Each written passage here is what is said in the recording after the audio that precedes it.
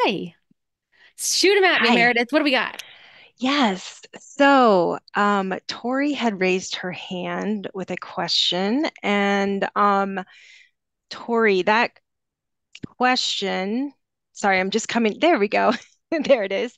Um, Kendra, Tori would like to know where we should be applying for jobs. Are there are there platforms other than LinkedIn and Indeed? Are there other places that we can be that she could be applying to? Yeah, absolutely. So this is a little bit of a rabbit hole. I'm not going to lie. This is what makes the job search kind of hard, is that there are a lot of places that you can go and apply. So what we've learned, because we sit on both sides of the hiring table, right? We sit with companies and we also sit with job seekers, is that sometimes companies don't know where to advertise their jobs. So they're kind of finding the most affordable or the most known spot for them to advertise a job. So now, Indeed.com is a place that a lot of employers are using now. Not 100% of them, but Indeed is a great place. LinkedIn for some jobs can be a great place. Now, you got to know that LinkedIn is actually really expensive for employers to buy. So, for us to post something up on Indeed, it's actually a lot of money. So, not every company has got the budget to do that. So, they might not all use LinkedIn, for example. Craigslist is still a place that some companies are using. I don't recommend you spend a ton of time on Craigslist, but I do recommend maybe now and then you do a quick search up on Craigslist, depending on the field that you're in.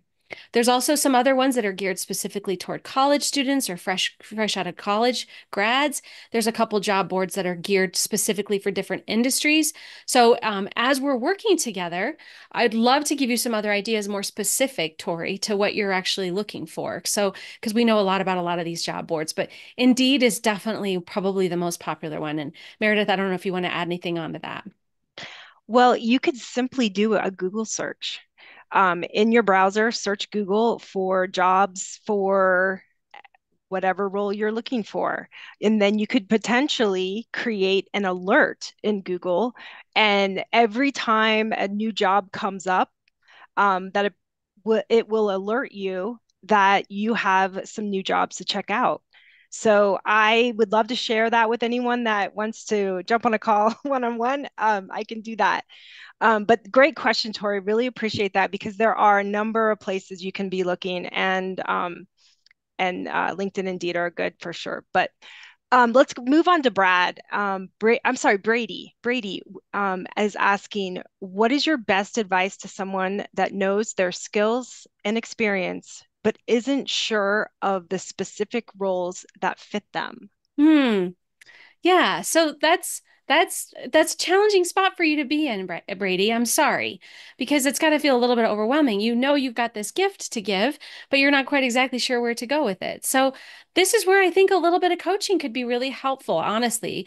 As I said earlier, like Meredith and I know a lot about a lot of jobs, and so we can oftentimes find and help take transferable skills and spread them across a few different industries or a few different ideas. And so I would love to just have a deeper conversation with you about that. And if you want to in the chat, actually share a little bit more around like what those skills are, we might be able to even think through some of that right now. And there might be some other people on this call that could benefit from that. So if you feel so inclined, maybe throw into the chat a couple of your skills or your background, and we can maybe riff on that for a minute. Awesome. Let's move on to Alyssa's question. Are cover letters effective in increasing your chances of an interview invitation? I can Gosh, answer this one. yeah. Well, I want to share just yeah, let's both do this one because Yeah, this is yeah. a great one. So cover letters are so interesting to me. So when I was doing a lot of recruiting, I didn't find myself really reading the cover letter until I was close to picking a candidate to interview. And so if I got down to where I had, let's say, 10 different candidates I was looking at, then I would be curious and go to the next level and actually read their cover letter. But here's the nuanced part of a cover letter is it's got to be relevant. It's got to talk about your work history and why you're passionate about working for that particular organization. A canned cover letter, yeah. I mean, if it's required by the job advertisement, you obviously have to do it. But the more energy you put into a cover letter without it being overly wordy, the better. And as a hiring manager, it makes a huge difference. And so when I'm actually hiring for Turning the Corner for my team, the cover letter can make or break an interview. So I think putting time and effort into a cover letter, especially if it's a job you really, really want, is totally worth it. But what do you think, Meredith? Yeah. And one thing I want to say, if it is required, you have to include it. If it's not required and it's not something that you have to load up, there are times when I can tell you as a recruiter, I do not read their cover letters. It and especially one that's too long. So short to the point, sell yourself as to why you are the best candidate for this role and why you would love to work for the company. So you have to do some research there. Don't, and like Kendra said, don't send a templated generic cover letter ever. It's not worth your time and it just frustrates the recruiter and the hiring manager. But great question. All right, next question. Okay, so this is an anonymous question. I don't like my degree, but I have zero debt. Is Woohoo! going back to right? Is going back to school the most important thing in changing careers? What certifications are important? Ooh, that's a great question. So thank you for whoever it was. And by the way, let me say too, like I know a job search can be something that you don't want other people to know that you're doing. You do not have to include your name on these calls ever. You can use your stage name, you can put Snoopy the dog. Like we don't care at all. So just so you know, like we want to protect your privacy on that for sure. So to answer that question though, it's a nuanced answer. So the fastest way to get a new job is to do what you have been doing. Okay. It's just going to be the easiest way for people to see, oh, look at what this is what they have been doing. And now this is what they are doing. We want to do like perfect match. The second easiest way to get a job is to do what you probably have been doing, but maybe for a different industry. So, for example, if you're in sales for a payroll company, maybe you go and be sales for an HRIS system. I don't know, but it could be it's like a similar industry or a tangential industry. Really, really logical. Nobody's going to bat an eye at that. Like, totally will make sense. There are some exceptions to that, by the way. So that's not 100% rule, but for the most part. The third way to get a job, and one of the harder ways, is to switch roles in the same industry. So, for example, if you were once in sales and you wanted to move into marketing, it's a little bit of a jump. So you might be able to do it. You can do it, but here's the difference is it's going to take an investment of time or money. So you might have to go back to school. You might have to go back and get an education. I don't know what it will be, but or go get a certification. So that's when you start to have to think about it. But the reason it's still a little bit easier if it's still in your current company or your current industry is you have fans. You have friends and fans who are like, I can see why you'd be great at that. Yeah, I'll make a recommendation. So you just have a little bit more support and community around you if you're switching roles inside an industry you already know. The last way and the hardest way to get a job is to switch industries and switch roles. Now, it's not impossible. I mean, that's what I did, right? I wasn't a recruiter before I opened up Turning the Corner. In fact, I didn't know anything about recruiting at the time. I had to learn it. And but the reason you say it takes time is that by no means was I making the income that I had been making at IBM, on day one. So it just takes an investment of time or money. I don't think you should go back to school though, just to go back to school. Like I would want to explore that more in depth, more deeply with you because we've seen a lot of people both go into another industry without needing to make that investment and been totally successful at it. And also we've seen people spend a ton of money on a degree and not get the benefit from it. So it'd be a question I'd want to go deeper with you on. Awesome. Love that answer, Kendra. Here's a great question.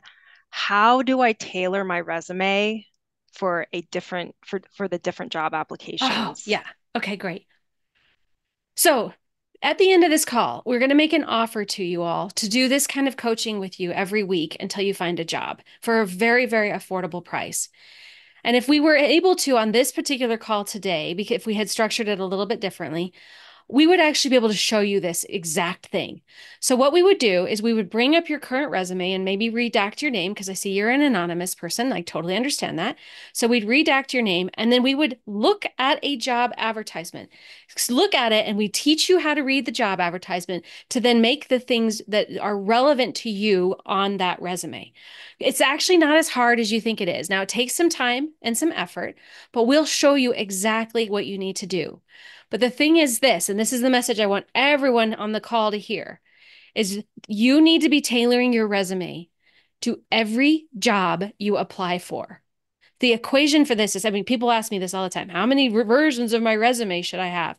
It's N plus one, where N is equal to the number of times you've applied for a job, and the plus one is your master resume. Okay, so you take your master resume and you tailor it to a job. You rename the new resume as your name, the job you're applying for, and the company so that you remember. And then the company sees you put this additional effort into it too, which is so cool. But really, it's so you can keep track of which resume has been what. And so, but you absolutely want to be tailoring it to every single job you're applying for a number of reasons. One reason is it just makes you relevant. And so when Meredith and I get a resume, we open it up. And the first thing, I don't know if you do this, Meredith, but I do, especially when I'm really busy. First thing I look at is I go straight to what have they been doing? And is it aligned with what I'm recruiting for? And if they were applying for, again, let's just use an example of sales and marketing. They were applying for a sales job, but they have been a marketer. I'm going to have a tough time understanding why they applied for the job. There's some overlapping skills, but I'm going to have to take the time to study the resume to see why. Versus it maybe being really clear to me on why they've applied for that particular job because the resume has been tailored. You might have a ton of experience working with sales, supporting sales in a marketing role, and I just don't see that quickly on your resume. So you absolutely have to tailor the resume. But the second reason is because of the bots. Oh my gosh. So believe it or not, lucky me, my job at IBM was to write these bots. So I know way too much about all this stuff.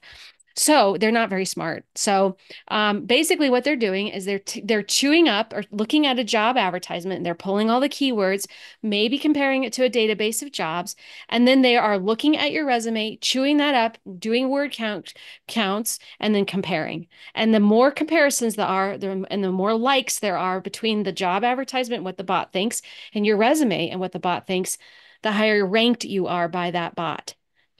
I'm so sorry that this is happening. It's making us totally crazy. The bots are ruining the job search. So we have to kind of figure out how to still let the humans and the bots like the resume. And tailoring is a great way to do that. 100% agree, Kendra. And there are some other tips and tricks that I have up my sleeve to help with that, and I can't wait to help um, everyone in real time when we have that time. But let's move on to the next question. The most common interview questions I should prepare for. What are they? Okay, so Tell, yeah. sorry, I was No, going go to ahead. say, tell me about yourself. Yes. The Yeah, icebreaker, whatever the opening question is. So tell me about yourself, or tell me, I mean, my question I always ask is tell me about yourself and the arc of your career. Keep it framed 100% around work. In my early days of recruiting, I remember asking more generically, tell me about yourself. And the gal I was interviewing was like, went off and talked about how much she loved horses and she had this farm. And I'm like, recruiting for an accounting role. I'm like, I mean, it's awesome that you love horses, but we've got 20 minutes here. Stay focused. So, yep, tell me about yourself. It's a good one. What's another one that you have, Meredith? Um, let's see. I was just going to say, um, if you are going to answer that question, tell me about yourself. You have to tell me why you are the best person for the job. That's what I want to hear. I don't want to hear about your horses. I want to hear why you are the perfect match for this role. And so, but another question is, why do you want to work here? Yeah. That's Or, a and then another one that may or may not be a relevant question for you is why did you leave your last job? Or why are you leaving your current position? You got to be ready with a quick answer. Like I actually teach people and work with people to just memorize a 30 to 45-second answer so that you don't ramble on and on and on and potentially make the hiring manager raise their eyebrows. You don't want anyone to raise their eyebrows while they're interviewing you. So, so yeah, you got to practice that. The other one that I think is a question that please don't get upset with me, but it's a stupid question. And so if you hear this question, just know that you're interviewing with someone who is not a very skilled interviewer, most likely. But the question is, what are your strengths and what are your weaknesses? Those are dumb questions because we all have strengths and we all have weaknesses. And all it does is make people nervous. And so, but if that's an answer you get, or a question you get, I mean, obviously you've got your strengths because we're going to work on that with you. Then the weakness question, do not be glib. Do not be weird about it. Don't say, like one of my well meaning competitors says, oh, tell them that your weakness is chocolate. Don't do that. Don't do that. That's not a very good answer either. I think this is an opportunity for you to actually weed out culture. So, for example, if you asked me that question and I was interviewing for your job, I would say, well, I don't like to be micromanaged. I don't like to be told how to do my job. Like, I feel like I'm a good worker and I know how to solve a lot of problems. And so, if I'm micromanaged, though, I feel like I'm not being trusted and I don't like that feeling at all. So, I'm not saying it's a bad week. It's not like, I mean, that's reasonable, right? I don't want to go work for somebody that's going to micromanage me. You can use that answer, by the way, if that fits for you. But so other competitors of ours will recommend that you take like a quality of yours that's, and then take it to an extreme. And we used to kind of recommend that as well, but I just don't feel like it's real. Like, oh, I'm an overachiever, whatever. Sir, I mean, it just doesn't come across the way you want it to in an interview setting. So I use it as more of a culture question. So, yeah. So tell me about yourself. Why did you leave this job? Why do you want this job? What are your strengths and weaknesses? And then the last one is what's your salary requirements? Luckily, here in Colorado, if you're in Colorado, it has to be on the job advertisement. So you can just say, well, what you put in the job advertisement totally works for me. That's fine. Or if you need to go deeper around the salary requirements, it's a bit more of a nuanced answer. So, but you want to be ready for it because otherwise you kind of stumble over it in the interview. And then just one more thing, practice your Yeah. answers. So if you jotted those questions down that we just offered up, I suggest crafting your answers and then practicing with a friend, a family member, or even in front of the mirror. Hmm. Or record yourself on your phone. Listen to it. None of us really like to listen to ourselves, but get over it. You got to get a job and a job you love. Um, Donna has a great question, Kendra. She asks, what tips would you offer for networking if you are changing fields? Yeah. So if you're changing fields, and I'm going to assume it's a similar role then. So here's what I would want you to say when you're networking is I would want you to say something to so again, when people say, so Donna, what do you do? Well, you're going to want to answer it. I don't know you, obviously, at all, but you're going to want to answer it with something that's intriguing and interesting. So you might say something like, "Oh gosh, I've spent my entire life in technology sales and I have loved it. And right now, because of all of the turmoil in technology, it's feeling like it's a good time for me to consider using my sales skills in another area. So I'm actually actively on a job hunt right now, targeting other sales roles in the food and beverage industry or wherever you are networking. I don't know what it is. I completely made all of that up. And if I'm even somewhat close to your background, please don't think that I'm freaky. Okay. It was just completely accidental. But that you with that 30-second commercial, you've made it now a little bit more interesting. Like I feel enthusiastic about you because you loved sales. Makes sense why you're transitioning, right? And also you help me know that you're on a job hunt. And so since you're on a job hunt now, if I'm a helpful person, which I am, then I will be able to say, like, oh, well, have you thought of, did you know my brother-in-law works, my blah, blah, blah. Like the conversation will continue and you'll probably get a great potential networking connection out of that particular person. Anything else you'd add on to that, Meredith? Well, I would first start doing some research on some networking groups or events happening in the area for whatever industry you're looking to move into and see if you can, find yourself there. Just to even be a fly on the wall. to start to feel out the type of people that are going to be there and to start to feel a little bit more comfortable with yourself. For example, I know Denver Startup Week is coming, and I know it can be a really neat place to network with a lot of different kinds of people. Um, there's all kinds of online networking that you can do as well through LinkedIn, and so take each step at a time. Don't feel like you have to come away from every event with a a book of people's cards, and just set those expectations. It can be really exciting. Hmm. So Great. thanks for that question, Donna. Next question we have from Ali. Is it Ashia? All my work is seasonal in the summer, which she loves. Um, I am in the need, I'm in the need of gig work for the fall, winter, and spring. Where do you recommend I look? Hmm. Well, I guess it depends on what type of gig work you're looking for. But I know there are a lot of great niche job boards out there that are specific for gig work. Think Upwork. Think what are some of the other ones, Kendra? Um, There's Thumbtack, which is yeah, geared toward kind of skilled labor. There's also a lot of different job boards specific for different industries. So depending on what kind of seasonal work you're doing. So if you're doing seasonal work in the mountains, there's actually whole communities for seasonal work for like resorts and resort work. So I would Google that actually. yeah. And I actually just got a comment from a colleague here is telling me that Gig Jobs is an app, an actual app. So Yeah, check that out. great. Awesome.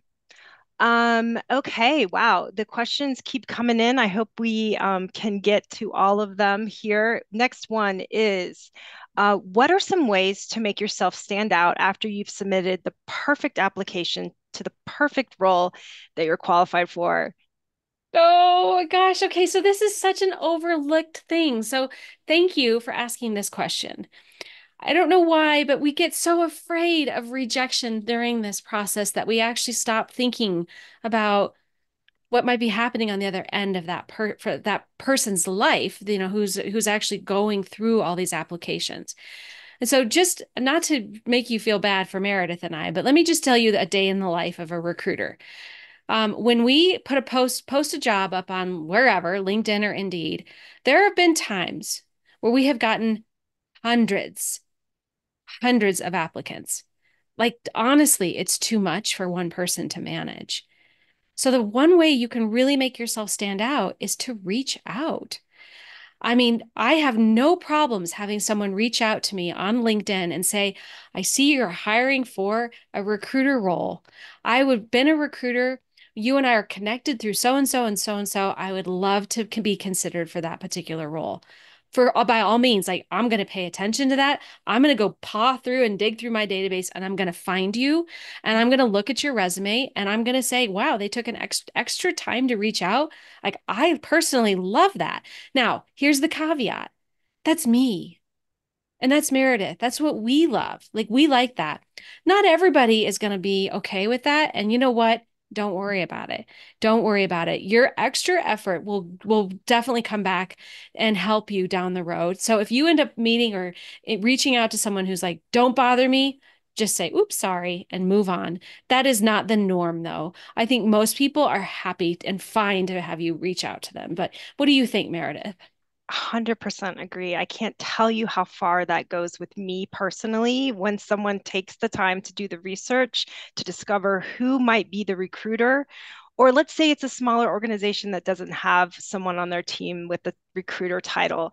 Look look for the hiring manager. Who might be that hiring manager? And this is where LinkedIn comes in so for such a great resource. You're going to go to the company page, you're going to look at the people on that are part of that particular company, and then you're just going to maybe guess. Well, and let's say you don't actually find someone that looks to appear to be the hiring manager for this particular role. Um, Reach out to someone that maybe is a second degree connection to you and say, hey, we have some similar connections. I am very interested in this opportunity and share the link, let them know what it is, and say any chance you'd be open to connecting me with someone there, or maybe answering a few questions about the culture. How do you like working there? Those kinds of efforts make big differences, and so don't be afraid and put yourself out there for sure. All right. So let's take one more quick question, and then I want to share with everybody kind of what we could be doing ongoing with everybody. Okay. I am going to take this next one that's in order. So please, if you have other questions, don't hesitate to reach back out. I'm ready to change careers. I just don't know what to do next. I'm sorry. Yeah, no, I mean, it makes sense. And if you are ready to change careers, I think you would benefit a lot from having some one-on-one coaching. So we can hear your individual story and help you figure out what is the next best move for you. And make sure too that you're going to be moving under a career that you actually are going to really like. So I don't want you to move into something that you'll still be hating at Monday mornings or feeling like you've, wasted a year of your life or a couple years of your life. So in that particular instance, it might be worth it to, do a little bit of one-on-one coaching. So what I want to do with you all now really quickly is I just want to share with you what we're going to be doing ongoing with you if you are so inclined. But if this was helpful for you today, then we want to keep doing this. Meredith and I have no problems whatsoever continuing to just give our time away, or for the most part, give our time away. So, what we would want to do is have a weekly session just like this. It'll be actually over live Zoom, though, not webinar Zoom, so that if you want to kind of build a bit more of a community and do some networking too, you can. Again, if you're not comfortable with that, you just come in as an anonymous person or you put your stage name in there. Like we don't necessarily, we understand that sometimes it can be a confidential thing, but it'll definitely be where we'll be able to interact a little bit more, share screens, have each other kind of, working on things together. So we want you to bring the questions. And then also, we will continue to do this on the spot coaching. Now, we might go a little deeper than we've gone today because we wanted you to get a taste of who we are and the breadth and the depth of answers that we're able to give because we know so much about this space. So we would probably ahead of time ask for people to submit questions and, be able to, prepare a little bit more thoughtfully and go a little deeper. So, for example, if we wanted to go and actually show you how to tailor a resume, we will do that deeper work. Or if we want to go and do more coaching around like the 30-second commercial, we'll do that with you. But I promise you, every one of you will learn from what the questions are that are being brought in by your fellow colleagues here. And then we also want it to be community. So I am totally, I'm amazed right now and a little overwhelmed, honestly, by how tough the job search has become. So, I mean, we've countless stories right now of people applying for numerous jobs, many, many jobs, and not getting callbacks when they were qualified. Where a phone call to a hiring manager or a quick email or a quick connect on LinkedIn can make a huge difference because there's an actual personal connection. And so we want this to be community where you guys can help each other as well as us can help. We can help you. So it will be a little bit more than just, just us. It'll be us all working together to help each other out. And so with this, we are planning to do this every Monday at noon. Right now, that's the time that we want to do this. Noon Mountain Time. We'll go for an hour. Ahead of time, you'd begin bringing your questions. We also will then just continue to do this type of coaching, but go deeper. And then with this is going to be included a workbook that we wrote, Meredith and I wrote. It's that we've continued to refine and make better and better. We sell it on our website for $75. It will be included if you sign up with us. And what we're asking is that you sign up for a month at a time, and the price is only $100. It's $100 for an entire month. So basically 4 weeks of this type of coaching, $25 every single week. And really, it's almost, less than that because you're getting this job search workbook too that'll help you a lot. And so we'd really, really like to see you on the call where we can go a little bit deeper with you and just give you even more of our time and our effort here. But to get you to a place where we know you're gonna be happy and you're gonna love a job. And we do get great results for our clients. We've been working with job seekers since day one. And so you can go up on Yelp. You can go up on Google. You can go up on Facebook. You can see tons of places where we've gotten feedback, and we've helped a lot of people, and we want to help you. We want to help you. So please consider that offer of $100. You can also just send us an email. We can get you signed up that way. And if that timing for some reason doesn't work, let us know. But I mean, that's what we've been hearing from people is a time that seems to be working. Any questions on that? We've got one question here. What is the job search workbook and what does it have in it? So the workbook is broken down into the 5 steps. So how do you know it? How do you believe in yourself? How do you get clear on what you want to do? How do you market yourself with your LinkedIn profile, your resume, and your 30-second commercial? How do you actually network as well? There's an additional whole chapter on networking. How do you rock the interview with the top 5 questions that people stumble over? And then the final piece of it is also some resume templates, some examples, some questions that you can maybe think about asking in the interview. It's just a bunch of tips and tricks. I think it's almost 80 pages long, 70 pages long. So it's a big workbook with lots of spaces, lots of places for you to kind of fill in your own answers and kind of think through things. So it's designed to be a working document. Any other questions on that? Well, we hope today has been helpful for you. And we just really hope to see you again and help you get through this really difficult time and know that you're not alone and that you have us.